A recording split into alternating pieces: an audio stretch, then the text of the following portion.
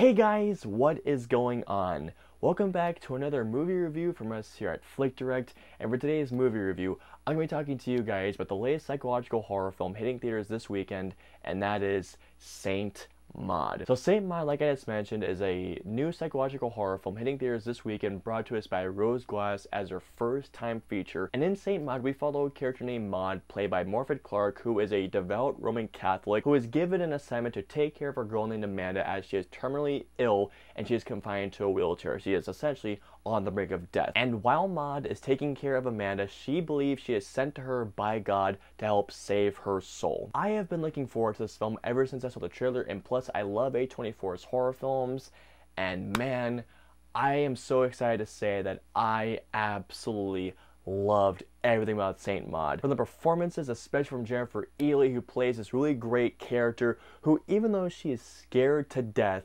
of death, but at the same time she wants to live her life to the fullest, even though, like I mentioned, she's not only on the brink of death, but also she's confined to a wheelchair. I loved her, but Morfydd Clark in this movie is absolutely phenomenal, playing a girl that's a bit nut to say the least, but nonetheless she is committed to saving this girl's soul no matter what the cost. Even though these two are absolutely phenomenal in this film, it's Rose Glass who is the star of this movie, because as a first-time director, she knocks it out of the park. Not only does Rose Glass direct one beautiful-looking movie with luscious cinematography, but the way how she directs certain sequences, there are some things that happen that have not left my brain. When it comes to the horror of Saint Maud not only has some genuinely unsettling things, especially unsettling images, but it has some genuinely frightening scenes that actually did scare the hell out of me. The music as well is absolutely amazing, and the film's runtime and pacing are just perfect, and even though the film runs by at such a fast pace at just over 80 minutes, I craved more because I did not want this movie to end. The only issue that I had was that this movie ended because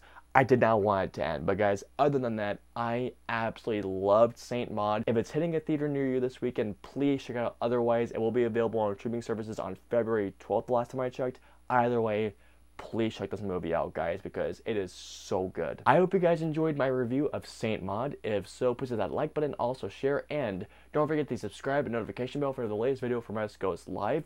If you guys want to see any of our previous two videos, please click on right there or there, and of course into our next review. We will see you guys next time. Have a great day, guys.